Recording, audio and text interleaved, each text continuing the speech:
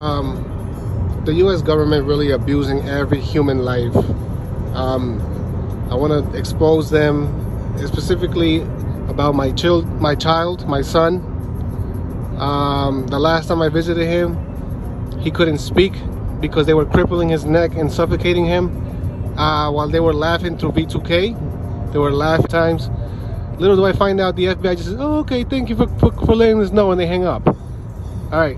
So it's the U.S. government that's really into this sick thing where they're hurting children, raping women, and my son is being targeted, corrupted, practically being corrupted to their manipulation. And these are the MK Ultra government, the ones that do the Disney, the satanic 666s on the Disney, the pedophile stuff on subliminal cartoons. These are the same people, the government, that are doing this. And of course they're corrupting children and making them bad and trying to make them feel disoriented or nervous and everything.